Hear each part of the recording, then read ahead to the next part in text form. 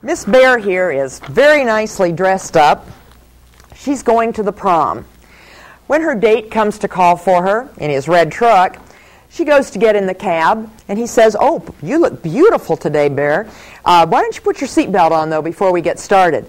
And she says, "Oh, no, I wouldn't want to mess up my beautiful dress by putting a seatbelt around it. I'll get all wrinkled." And her date said, "Well, all right, but you're not going to sit up front with me. Only people who wear seatbelts can sit with me." So Miss Bear has to sit in the bed of the truck. Well, off they go down the highway, and as bad luck would have it, whoa, somebody hits them, and Miss Bear falls out of the truck, and now her dress is really messed up. Well, Miss Bear spends some time in the hospital, and when she gets out of the hospital, fortunately, is invited to another party. She dresses up again, but this time she says, "The accident wasn't worth it. I don't care how many wrinkles I get in my clothes. I'm going to wear my seatbelt." So this time, Miss Bear wears her seatbelt. We're going to get her a nice little seatbelt here.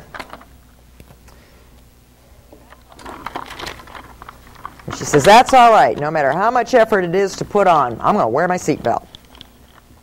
So here they go down the road again, and they have the worst luck. They get hit again.